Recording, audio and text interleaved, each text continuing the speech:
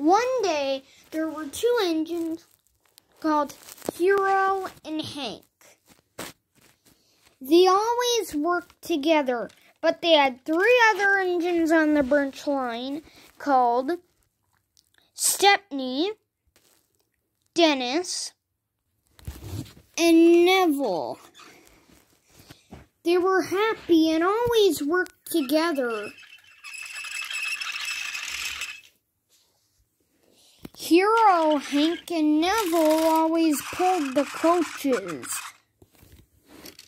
And Stepney and Dennis did the shunting, while the big engines pulled the coaches. One day there was a runaway coach train. "I'll get it," said Hiro. "No, I'll get it. Let's both get it," said Hiro. "Good idea," said Hank. The coaches were running away. "Look out," said Stepney. "Runaway coaches!" Hank went on one side and Hiro went. The coaches went, and the coaches hit Hiro and Hank. They went right up and fell.